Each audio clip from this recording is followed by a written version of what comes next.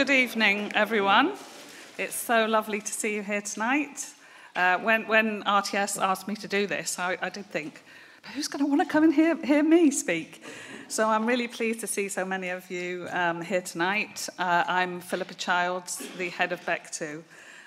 So welcome to all of you who've taken time to attend this evening. And I would like to start by saying a very big thank you to the Royal Television Society for giving me this unique opportunity. Thanks also to Max for agreeing to be the chair for the Q&A session later. I spend a lot of time at events, roundtables, briefings and meetings where people talk about the challenges facing the industry. Tax incentives, studio space, business rates, cost of production. I could go on. But rarely is there an opportunity to focus purely on the workforce, the freelancers without whom the UK film and TV industry would not be so economically and creatively successful, and whose skills are recognised as the best in the world.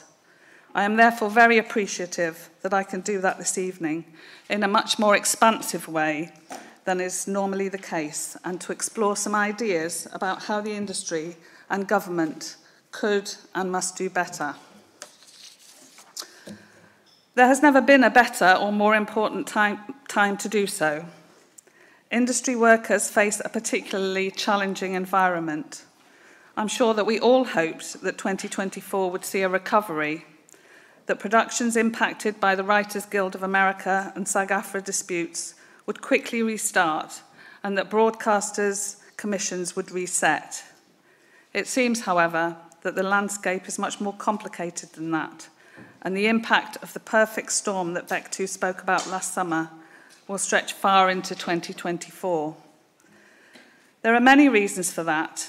It seems to have come as something of a surprise to studios that US writers really were on strike during their dispute and not squirreled away secretly writing their next masterpiece. And that, along with the impact of the strike on budgets and timescales, has had a bigger impact on inward investment than might have been anticipated. The funding challenges facing the BBC, which inevitably impact the amount they can commission, have also long been the subject of discussion and debate.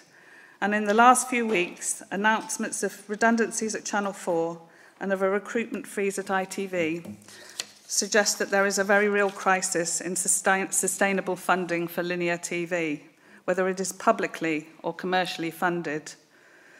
A combination of a significant drop in advertising revenue and an increase in the cost of production have taken a huge toll on freelancers who work primarily on broadcaster-commissioned productions. The impact on indies, big and small, is also very evident.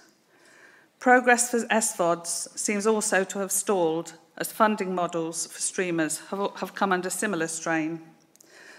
Bectu recently conducted a follow-up survey to the one that we did last summer, and the results make for grim reading. Over 4,000 people working across film and TV responded to the survey in the first few days that it was open. 68% said they were not currently working. That's just a small improvement since the summer, when 74% were out of work. 68% report their employment being directly affected by the industry slowdown. 88% are concerned about their financial security over the next 6 months. The drop-off in work is having a significant impact on the mental health of workers, with 75% reporting they are struggling with their mental well-being. And perhaps the most worrying statistic of all, and one that should ring alarm bells for all of us, is the increase in the number of people who are planning to leave the industry within the next 5 years, from 24% in September 23 to 37% now. And this statistic is even more pronounced in the unscripted sector, with more than half of those working in unscripted TV saying they plan to leave the industry. These bleak statistics come at a time when the industry has invested a great deal of time, money, and energy into a skills task force. This leads me to question if the industry is simply pouring money into skills at one end, only for it to be wasted as workers are lost to the sector. We have to question whether there is a real and lasting commitment to address the structural issues that make working in the industry so precarious and lead to many people, particularly those who are young, particularly those who are Black or Asian, particularly those who are disabled, and particularly with those with caring responsibilities, becoming disillusioned by the feast or famine nature of being a freelancer and deciding that it is no longer for them. At a recent round table that I contributed to, Adil Amani said, "Freelancers don't figure in broadcasters' business models or projections. Everyone feels that we aren't their problem." I think that is a sentiment that everyone here who is a freelancer will endorse, and something that was repeatedly raised in responses to our survey. To share just one comment with you, one respondent told us, "The entire industry is suffering, and the freelancers seem to be at the bottom of the priority list for companies. I got hired to work on a production that had been on hold for a month. The company wouldn't tell me if I would have a job in 2 weeks, but kept asking me to be flexible. The channel refused to engage with us properly and resulted in a 3-week international shoot having to be turned around in just 3 days. I've applied for over 15 jobs in the last 8 weeks. Only one got back to me." I'm sure there are far too many of you here this evening who could share similar experiences. The film and TV charity's recent Money Matters report highlighted extreme levels of financial vulnerability among industry workers. Almost half were finding it difficult to manage financially. 42% had less than £1,000 in savings, and 71% were pessimistic or very pessimistic about their financial future. And indeed, our own survey reflects these findings. More people told us they were unable to pay their household bills than in September, and there has also been an increase in people taking on loans or unsecured debt in order to cover their bills.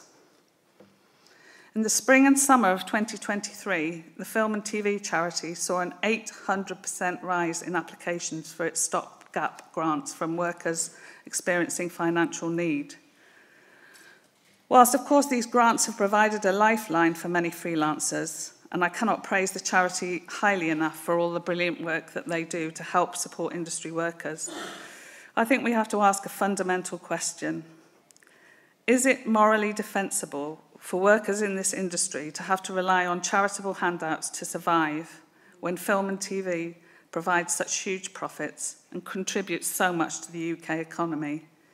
Is that sustainable, or is the model broken? Many of you will remember during the pandemic the discussions that took place about the number of freelancers within the industry that fell between the gaps of the various government support schemes.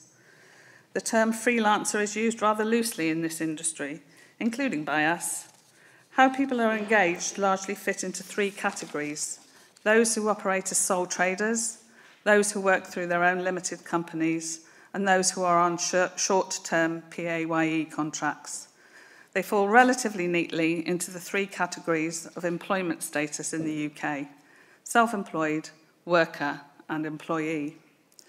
And yet the government support schemes expose the flaws in these forms of engagement. So many of those who were on short-term employment contracts were not eligible for furlough because of the relevant qualifying dates. And so many people who worked through limited companies fell foul of the rules around the self-employed income support scheme.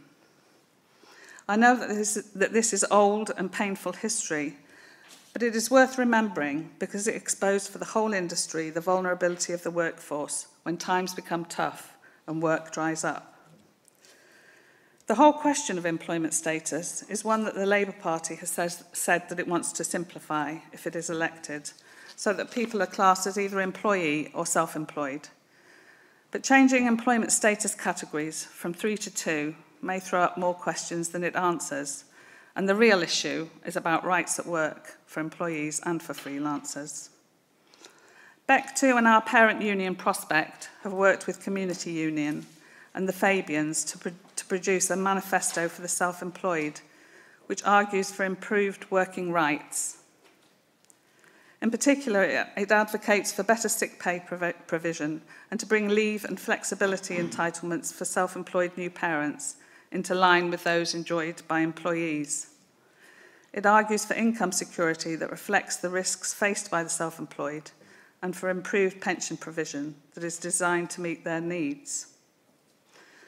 I do appreciate that changing government policy probably feels like it's in the too difficult box right now, but nothing worthwhile ever changed overnight. I think it is important that those of us who want to see change have some clear policy goals to aim for, as we also seek to persuade industry stakeholders to come together to support change. We know that many industry workers feel that things cannot go on as they are. I wanted again to just share a few reflections that film and TV workers gave in our survey. One respondent said, "I feel abandoned. I've dedicated my life to this career, and overnight, everything I've worked towards has fallen apart."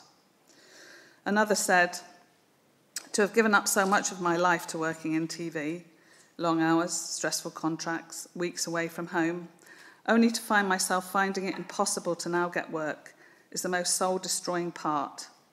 I'm struggling to find an alternative full-time job with my TV CV. I've worked less than 6 months of this financial year. This is the lowest I've ever felt, in all honesty, and completely hopeless for the future. And what is worse is seeing so many others saying the same thing." And a third told us, "I'm scared. A career I've worked so hard for over 20 years experience. As an ethnic minority working mum, it's all for nothing. I feel valueless and aggrieved that all these years of working crazy hours and lack of security is for nothing. As freelancers, we're told it's part of the risk of choosing this job we're so lucky to have. Yet what do we freelancers have to show for it? Nothing.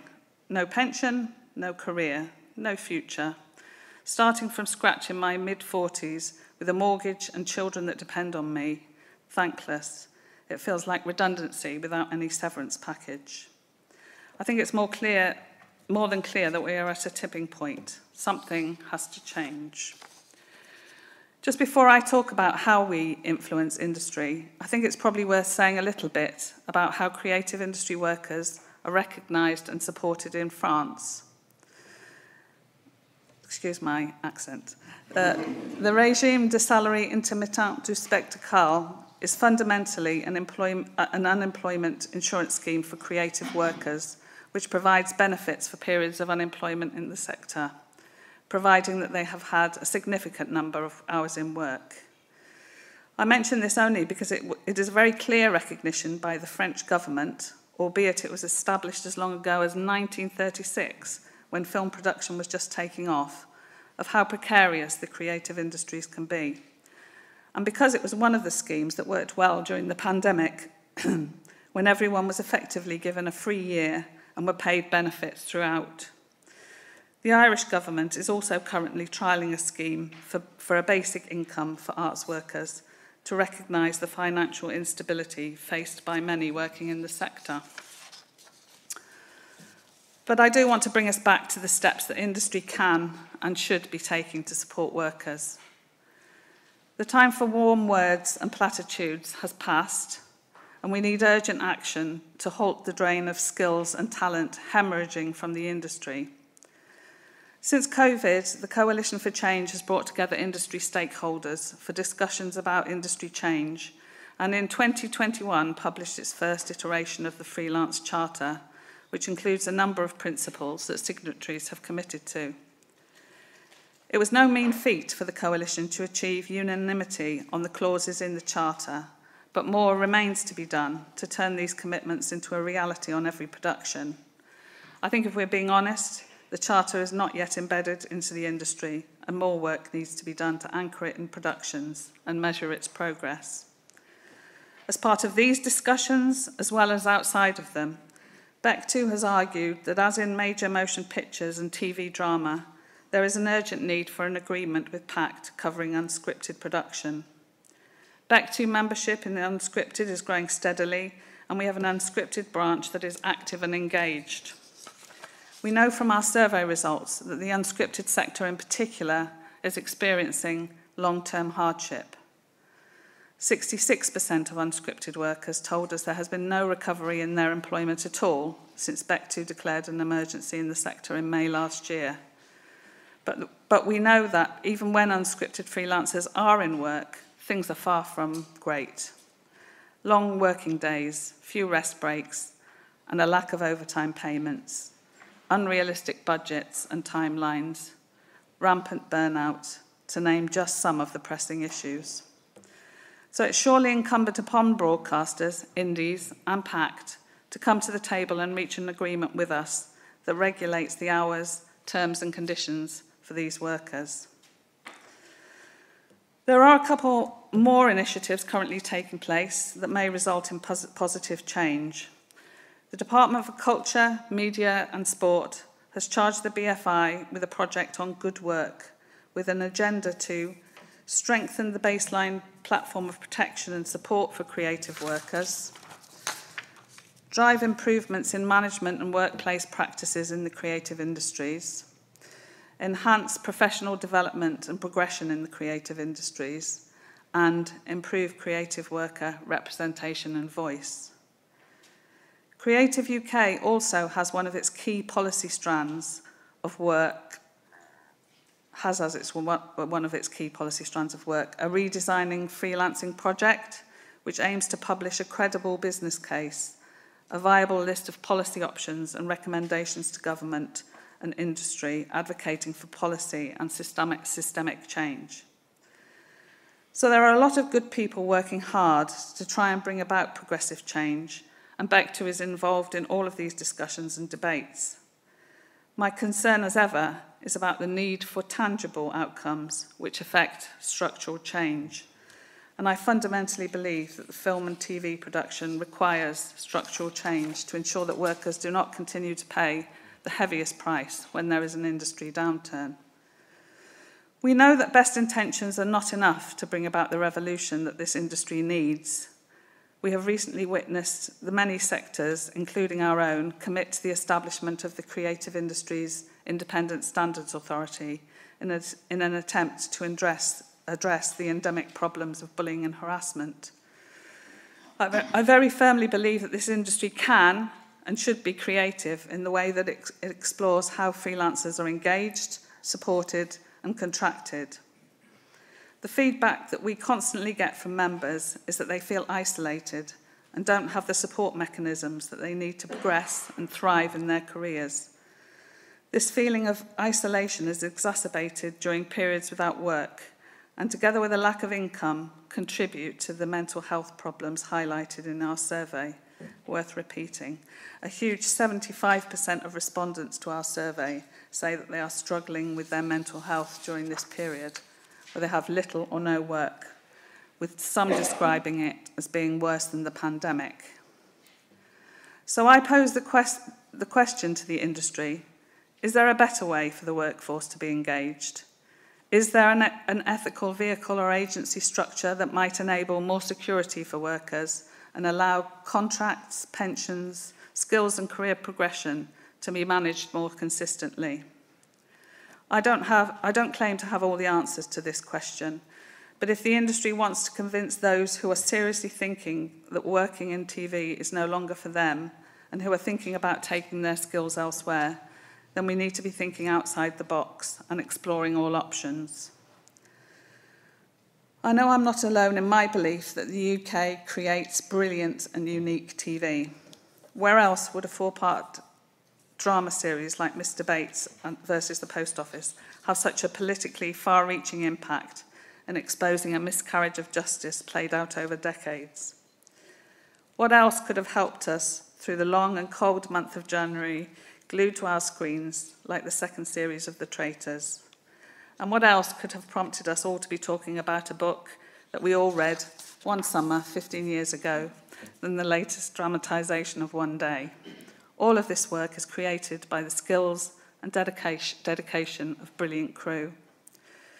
If our industry wants to continue to be the best in the world, and I genuinely believe that we are, then we must all do more to resolve the current crisis and try to address the reasons behind the feast and famine nature of work.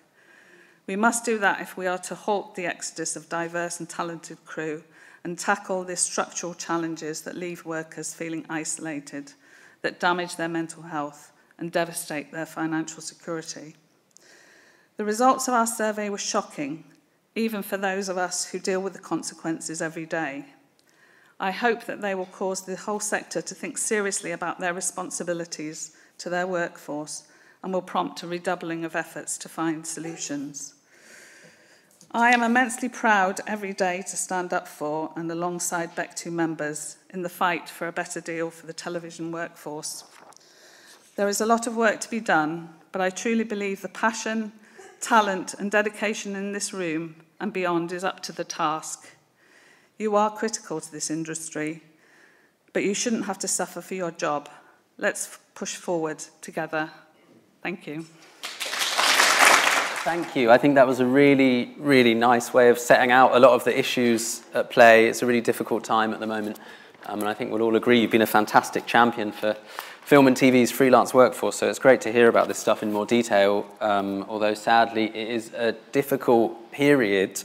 Would you say, Philippa, that this is the most kind of precarious and tricky it's been during your now 5-year time at the top of Bectu? Yeah, well, obviously it has been a very interesting ride, I would say, not least because obviously of the pandemic, which sort of, in a weird sort of way, really galvanised the industry to talk about the issues facing freelancers and how freelancers are supported, and there was a huge amounts of discussion about a new deal for freelancers, and then of course everyone went back to work and everybody needed to go back to work, and we all thought that that was behind us and that everything was going to be rosy, as indeed it probably was during 2022. I think there was more work than people could fulfill. So yeah, but I think this crisis is probably, as we've talked about, it is a bit of a perfect storm for one reason and another. And yes, I would say it's probably the most difficult period because I think during the pandemic, everyone understood what was happening. They recognised that everyone was in the same boat. But I think what has been really frustrating for people during this period is that there probably just isn't enough honesty about what the situation is, and people are just sort of floundering about, you know, what might happen and when they might get back to work. So I think it has been incredibly difficult for people. Yeah, it's been a real ride, hasn't it, over 5 years, and I think it's a good time to talk really after 5 years, and every 5-year increment is going to be difficult, and it's going to have its ups and downs for a sector like this one and for its freelance workforce.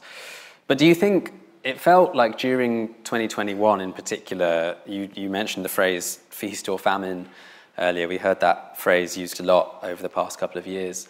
In 2021, should there have been more like ability for industry stakeholders to have foreseen what has subsequently happened? Yeah, I do feel a little bit like the industry doesn't horizon gaze enough. And it seems to quite often be taken by surprise. So, you know, as I spoke about the skills workforce working group, which was basically set up because in 2022 everyone was saying, we haven't got enough people in this industry, we need more people, where are we going to find them, how are we going to keep them, all of those things.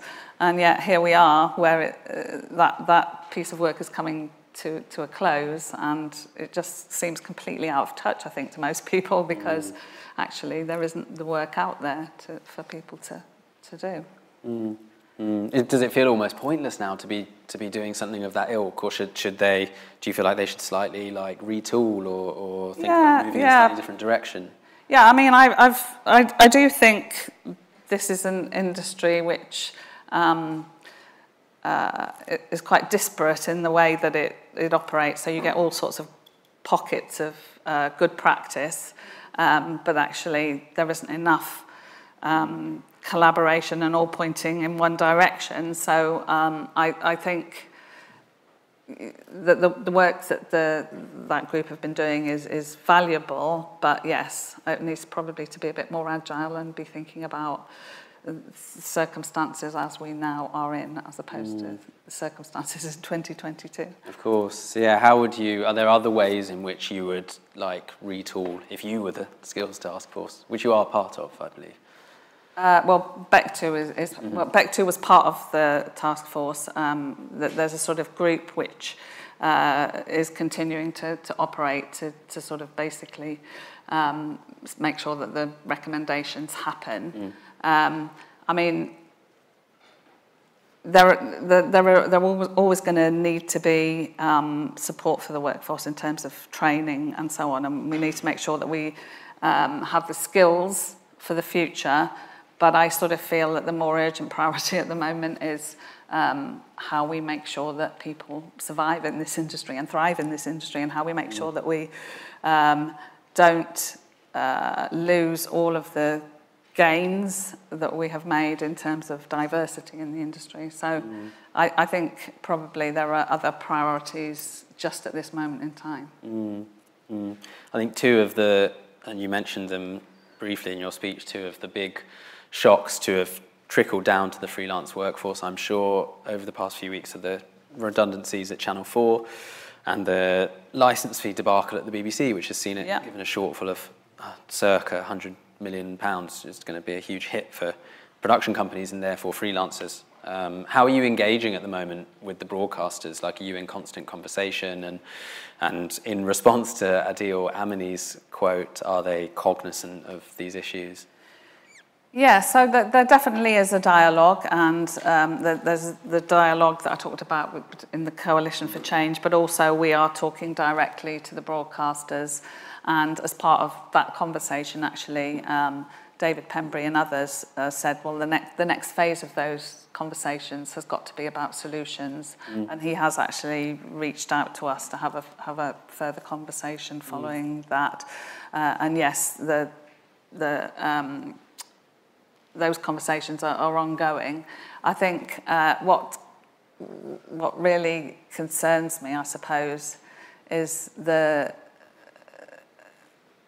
solutions that the broadcasters have come up with to this point have been about giving a bit more money to the film and TV charity so they can pay out their grants, and have been about, providing training for people or providing events for people. And I think what freelancers probably want is a bit more of an open and honest conversation about what the future looks like when there might be some work around for people to do, so that people can make their own decisions about what they want to do. And if they still want to stay in the industry but think that the immediate future is a bit tricky, then they can potentially find something else in the interim. So I think it's that lack of openness and clarity that I think people find really difficult. And has that improved a bit? I mean, like, from what I hear from the broadcasters and the upper echelons of production companies, there is an acknowledgement now maybe that certain genres just aren't ever going to return almost in the same volume that they have been in the past, like genres that really kept big parts of the sector going. Is there now, is that openness beginning to appear so that maybe some people have to make the decision that they seek work elsewhere? Yeah, I certainly think, I think actually, if I'm being totally honest, the BBC have been relatively open about the fact that less money in terms of the licence fee settlement does mean less production, and that inevitably that means hard choices. And I think, from my perception, I think what we're seeing is all of the broadcasters relying on tried and tested formulas and perhaps not being as open to new stuff, trying new stuff, I guess. Yeah, it's tough. I mean, it's clearly quite a big shift that is going to be slightly painful. In terms of other stakeholders, I wondered how much, you talked a little bit about furlough and the painful COVID era when lots of freelancers fell between the cracks, and there was a feeling that the government didn't understand some of these structures. And I guess similar question to what I asked about the broadcasters, but does the government now have more of a functional knowledge of how the sector works and therefore can help in these slightly different ways? I'm really not sure that they do, to be honest. And that's probably true of, I think that's probably true of all politicians, actually, that we really do need to remember that this industry is quite unusual in the way that it engages people, and that we do need to be explaining exactly what the challenges are and what the problems are and how people fall foul of various benefits and all of those sorts of things, pensions. So I think we've got a real job of work, all of us, to do in explaining that. I did have a conversation with DCMS during the strikes. They did reach out to say, can we talk to you about the impact of the strikes? But when I asked if there was anything that government could do to support the sector in terms of supporting workers, then other than pointing us to the benefit system or pointing us to time to pay in terms of tax bills, that was really all there was. And I just don't think I just don't think government recognises, and it certainly seems over the last few days when Lucy Fraser has been talking about the boom in British inward investment and the British film industry, that there is a real recognition of how precarious it is. Yeah, it felt like you reached out about the strikes in the US and almost them listening to you was enough, maybe. Yeah. And it's sort of the problem is over there, or whatever it might be. But it's been a few months since, speaking of the strikes, it's been a few months since they ended, but their ripples are clearly still being very much felt, both outside of the US and definitely within the US. Yeah. How do you look back now on the impact that the strikes had on the members that you represent? It was a really difficult situation for us, obviously, because all of the issues that the Writers Guild and SAG were on strike about were, important issues to them, and obviously we, as a sister trade union, wanted to show solidarity, but whilst also recognising that our members were being extremely severely impacted by that. So it was a really difficult tightrope to walk. From my perspective, obviously it's always disappointing if you have to get to a situation where you have to take strike action, where you have no choice.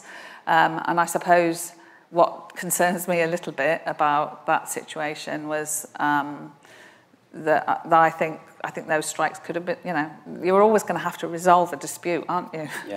So the fact it took so long, I think, was really frustrating. And I guess it's also set a expectation in the States that you probably have to take some strike action to really,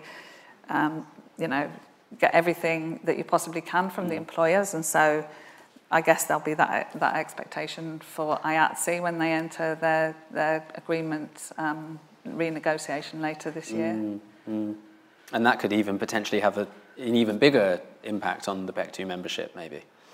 Well, possibly. It's possible that actually it could bring more production away from the US and to the UK, but again, very difficult from our perspective because we don't want to be effectively, scabbing on our counterparts in the US. So it's a difficult one. Yeah, I remember. We'll have to be quite vigilant, I think, about what's actually going on.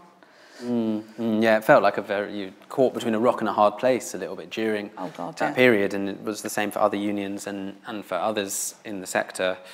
I mean, do you feel, again, thinking of the slightly longer term, this kind of 5-year period, that it's maybe slightly frustrating that these American buyers, and especially the streaming services, sort of came in when everything was booming and prices went up and budgets went up and it was harder and harder for the local players to afford things, and now the strikes happened and they've moved away, and has that just caused like a lot of destruction almost, like for the workforce that we're talking about?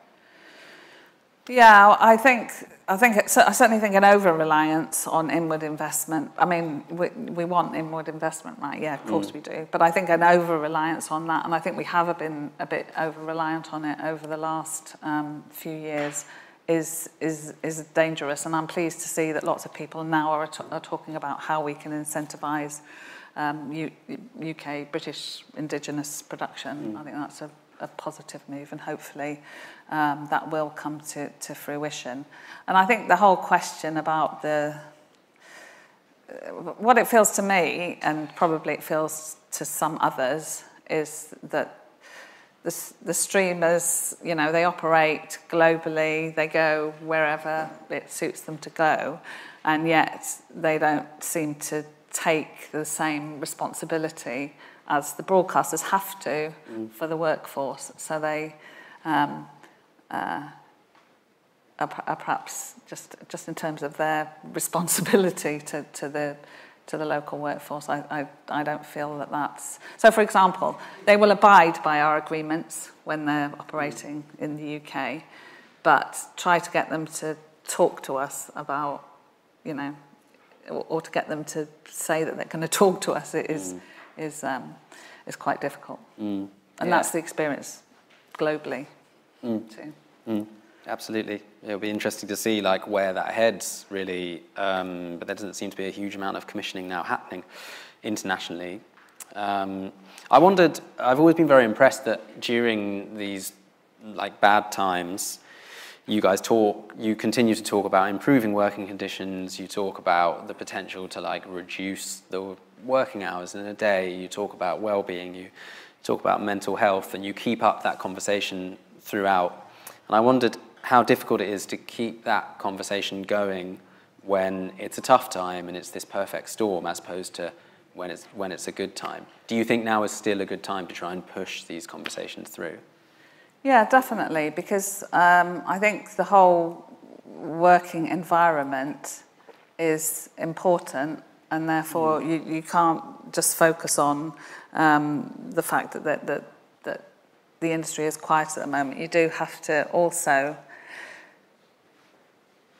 talk about productivity, I suppose, when there is work. And the reality is that just getting people to work incredibly long hours is not necessarily the best way forward, because it has an impact on people's mental health, and because we all know that after a certain period of time, after working so many hours, we're tired, we make mistakes, we're not at our best, we're not at our most creative. So I think having those conversations about hours, about flexible working, about people's well-being, about bullying and harassment, I think we have to have those on an ongoing basis, and never shut up about them, to be honest. Yeah, and it feels like you can almost use these tricky times as an opportunity as well to look forwards, maybe. Yeah. And recently you had some research, or Bectu Vision research came out last week, modelling an 8-hour working day in the TV industry, and proving that it's possible and wouldn't lead to incredibly ridiculous costs and wouldn't add too much time onto productions. The Swedish model is already quite similar. It's already like being done. So are you now going to be arguing quite forcefully for this? Like, what's your next steps in terms of the 8 hours? Yeah, I think we definitely want to see how it works in reality, and I predict that it will work well. You know, there are so many examples of where actually, if you don't run your workforce into the ground, or if you are a bit more flexible, or if you give people a good work-life balance, that actually you get a better product, a happier workforce, more engaged workforce. People want to go the extra mile for you. So I think, I'm pretty sure, the BBC have been very positive about that report. I think they do want to see it happen. So I think it will be a really good example to see how that works, and to see whether or not it's successful, and what it does in terms of the cost of production. Yeah, it was a really interesting piece of research that everyone can read if they get a moment. There's a lot going on in there, wasn't there? I'm going to open it to questions in 1 second. I just wanted to ask first, and we've touched on a couple of these, but in amongst the doom and gloom, if you see any green shoots, if you see anything like good coming out of this current scenario. I mean, I've got to be an optimist, right? Yeah. Because otherwise you couldn't do this job. So I'm always optimistic. There are days when I think that this industry is never going to change, or that we're not making progress. But then, if you look around, then there are lots of good people who want to make sure that the industry changes, and in a positive way. So I think in terms of making the industry a better place to work in, there are definitely green shoots.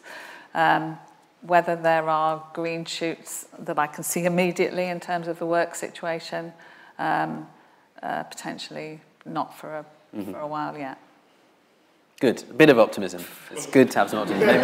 Maybe we can tease out some more optimism. We'd love to open it up to some questions. Probably these opportunities don't come around that often. If we have some hands. I see a hand. There's a man in a green jumper. I work in unscripted, so I can see why the writer's strike affected scripted so much. How has unscripted been? I'm still confused how unscripted has been so devastated by where we're at now. So largely, I think, a combination of things. Certainly, the BBC's income has been squeezed because of the licence fee squeeze, and how the BBC has had to take some very difficult decisions about its services, and then obviously the drop in advertising revenue for ITV and Channel 4 has been a huge factor. The cost of production has increased in the same way that so many other things have increased in the economy. So I think, I think those are the main factors that have impacted the broadcasters and why they are currently commissioning less. So that doesn't seem like it's a problem that's going to go away. That's going to continue long term. Well, I suppose unless, I get the whole debate about how we fund our broadcasters, I think is a whole nother keynote speech from somebody, and I don't have the answers to that. But I think it is a debate we have to have, because, all of the discussion that has taken place about the licence fee, and it's all been about, perhaps the BBC should be funded by subscription, or perhaps, there is a better way of funding the BBC. And actually, I don't think there is a foolproof or easy way of funding the broadcasters. I think we have to have a debate as a nation about whether or not we really value our broadcasters and the range of television that we currently enjoy. And, for me, I'm prepared to, I think we do want that variety and that range, but we have to think about how we pay for it and whether there is a better way to pay for them. Just behind. Hi, Richard Goodwin from the West London Film TV Skills Hub. What proportion of freelancers are members of Bectu, and how many members are there? I'm not sure that anybody knows precisely how many freelancers there are working in the industry, so that's quite interesting. What I can say is that I think we've reached a tipping point within Bectu now where we have more freelancer members than we do employed members. So probably somewhere around 20,000 freelancers are members. And in terms of our growth as a union, because we've grown in over the last 5 or 6 years, and it has largely been in freelancer space. And I think particularly during the pandemic, I think people felt that or recognised that they needed some place to come together and have a voice. And I think that's been hugely good for us and an important space. So, but we're always open to more members. So if anyone isn't a member and is here today, you've got one last chance up to midnight tonight to join with 3 months free. Try before you buy. And then, the more members we have, obviously, the more influence we have and the more people will listen to us.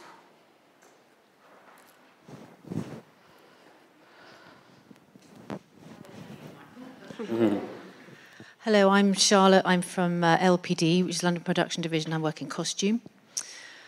I was just thinking when you were talking about Mr. Banks, and that had the most amazing effect on this country, that finally people realised the problems going on in the post office and the disgusting behaviour.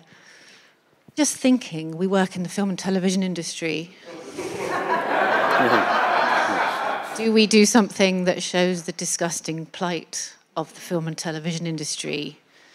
It's something to throw out there. I'm thinking, we're saying, it's a depressing time we're in, and we all know that. Various people here have been asked. I think James here was on the Sky News, as was I, talking about it, and I'm very lucky. I am in employment at the moment, but I'm very lucky. But I'm just thinking, is there something we could come up with as a union, as a television and film collective, and unscripted, that we could come up with something that could highlight our plight? Because Gogglebox are all going to be sitting there watching Sweet FA if it goes on this way. So it's just something to think about.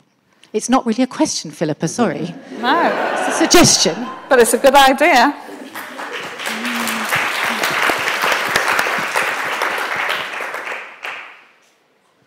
Over there? Sorry. Went the wrong way. Hello, I'm Marion from Broadcast Magazine. My question is about the erosion of progress regarding diversity in the industry. So your latest research, as you noted earlier, indicated that the current crisis is having more of an impact on respondents from Asian and Black backgrounds. And recent years, we've seen the industry strive towards greater representation across the spectrum, whether it be disability, whether it be ethnicity, whether it be socio-economic backgrounds. What steps can the industry take, if any, to halt the erosion that is happening with regards to diversity? That's a really good question, and I think it probably goes back to the issue about how people manage to sustain themselves in this industry. And obviously, we know only too well that if people don't have the bank of mum and dad to fall back on in their early years, or at times when they're struggling, then it becomes incredibly difficult to remain in the industry. You see, what I was saying, everything that I said about the work that the film and TV charity have done during this period is absolutely genuine. They've done an amazing job, and I know they found it incredibly difficult to deal with those challenges themselves.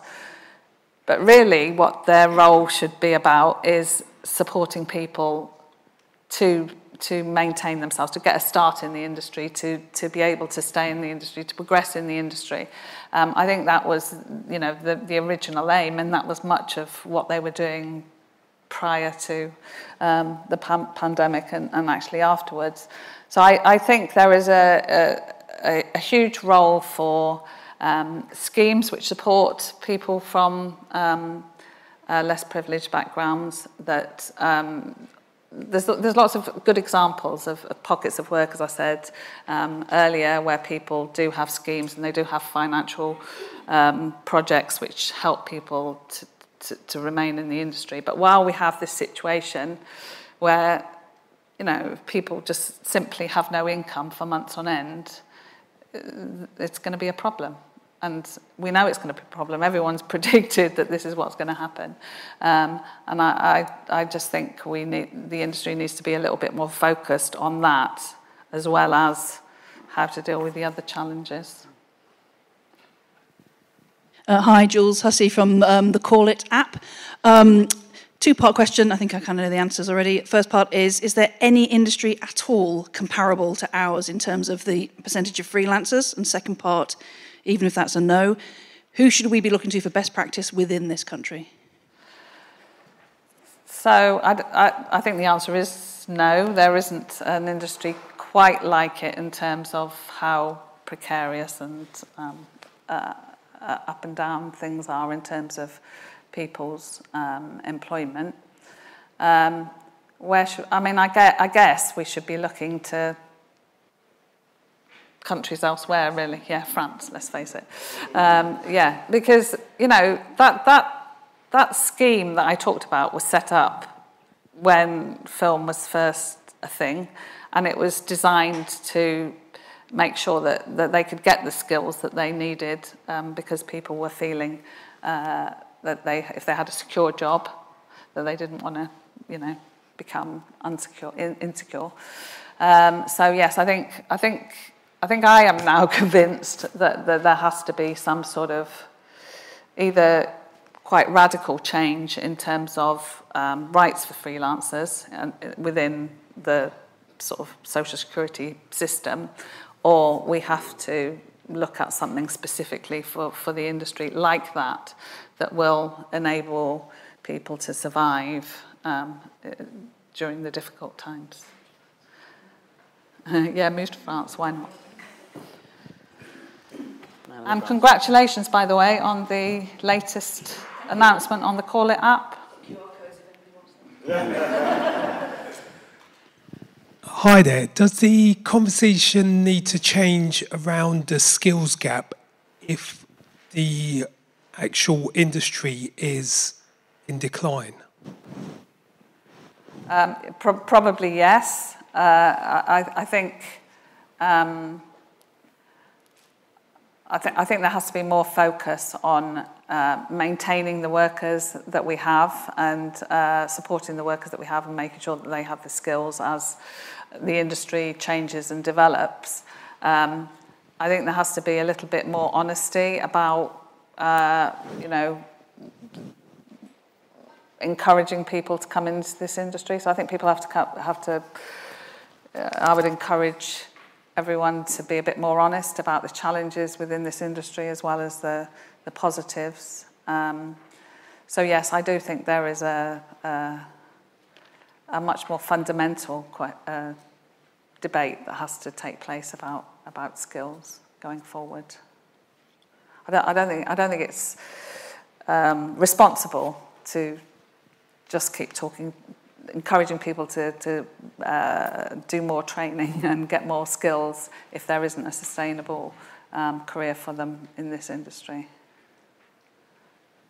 We had a couple of hands over there.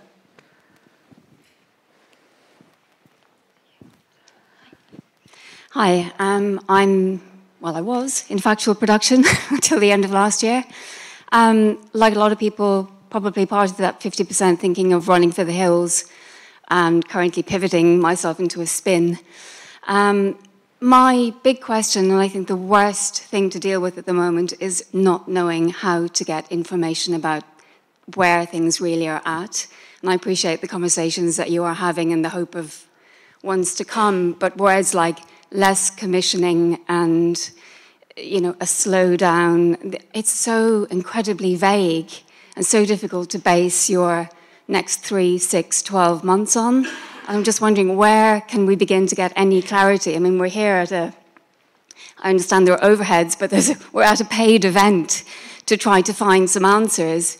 And as I say, I'm happy to be here, but you know, I've been to every webinar, I've read every article, I'm speaking to everybody I know, but I cannot get any clarity about where things really are at, honestly and openly. Like, who's commissioning? When will they commission again? Is it after the current financial year? Is it not at all this year? Is it really what parts of what sectors are really in danger? I just cannot get any kind of clear picture, and I wonder, do you have a bit of insight as to where it might come from for you? I think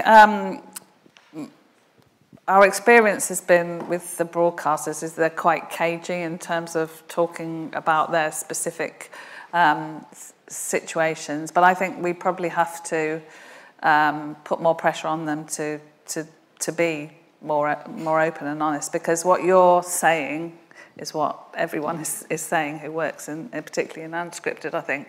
And I think that is the frustration. And that's what James was talking about the other day to Sky, that actually, people are grown-ups. They can deal with the reality, but they need to be treated like grown-ups, and therefore they need to know what the situation is.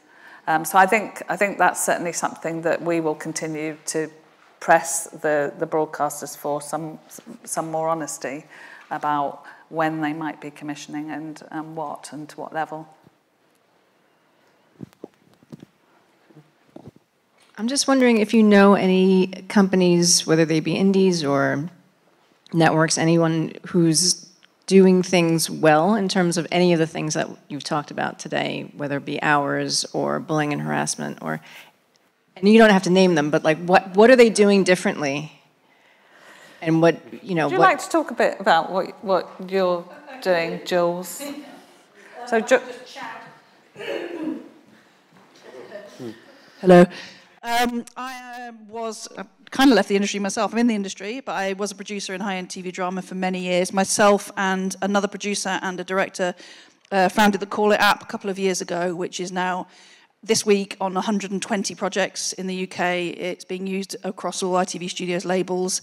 It's in unscripted, it's in scripted, it's in films, and we just launched across 12 languages. It is a means to try and promote a fair and safer workplace, and it's in the hands of every freelancer. It has to be set up by a production. Come and grab me afterwards and I can give you a bit more info. But there's also a lot of other good things happening in the industry in terms of best practice. I mean, not in terms of what you're talking about in terms of pensions and so forth, but in terms of bullying, harassment, film and TV charity, brilliant. So many organisations, inclusion and diversity. There's some great training going on with access coordinators. The industry is really starting to see, I think, the value of its greatest resource, which is people, which is what you've said. And there are companies out there. And I think it's just a case of, if you can get access to the industry press, just see when these tiny little news items come up and who are the goodies, who are the ones that are really going to support you. If they can't financially, and at least look after your mental health. But come and find out about the Call It app, and I'll be out the back with a QR code. Thank you for that advert opportunity. No, don't make money out of it, so not for profit. Not only that, but I recall when you were recruiting for a production that you were working on, I remember, because it jumped out at me, that you were very adamant about if people applied for a role but didn't get it, you communicated that with people. You actually told them. Yeah, exactly. So there are examples like that. I mean, which sounds very straightforward, doesn't it, and very simple, but it's so bloody rare in this industry. People, actually say, well, thanks for your application. I'm afraid you weren't successful on this occasion. You might want to look at this in terms of your CV or whatever. So. Back there.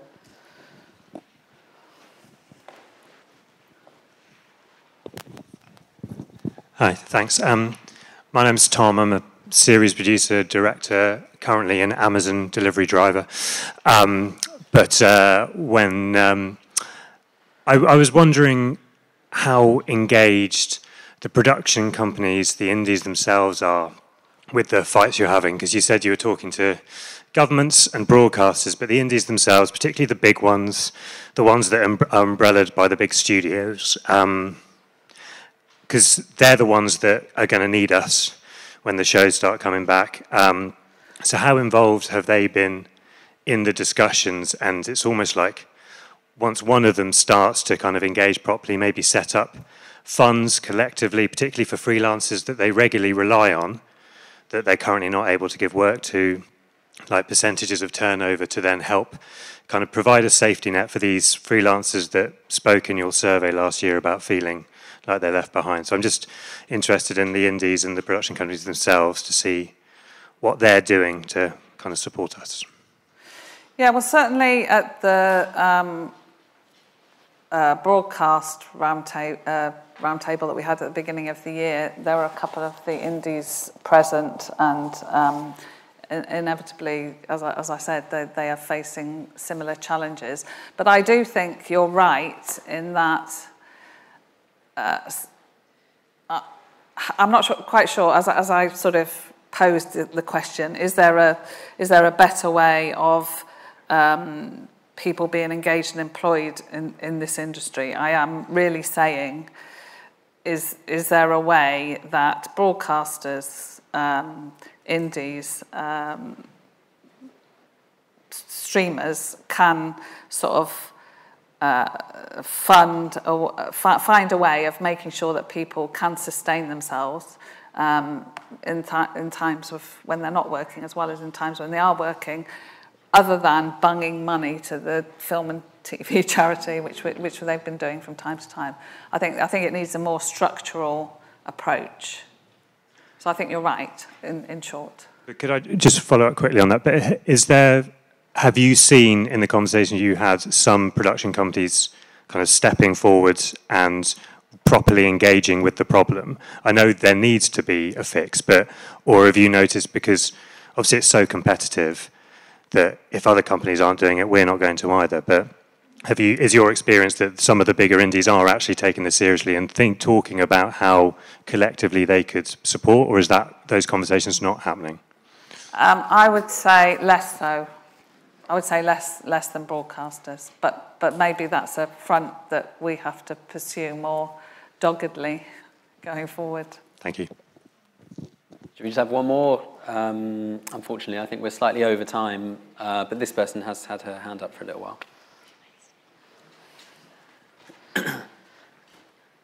It's more of a comment than a question, just following up on the central employment or the French scheme. There is precedent in unscripted there was an unscripted training fund set up with screen skills off the back of the pandemic, and 0.25% of every budget in unscripted goes to fund those training courses that screen skills do, and that 0.25% is 50% paid by the broadcaster and 50% paid by the production company out of the budget. So surely that is the obvious solution, that is rolled out in a different way. I mean, I have no idea how much money that gets and whether that would be a drop in the ocean in terms of some kind of universal basic income for us all, or a sort of insurance scheme fund. But there is clear precedent. The broadcasters and the indies and PACT have come together before to do it, just for a different reason. Yeah, indeed. It is possible, isn't it? There are solutions that can, where there's a will, there's a way, I guess. Good point to end on. But I'm sure you'll be hanging around for a bit. Maybe there's opportunity for more conversation. But thank you so much. It's been really, really great listening to you.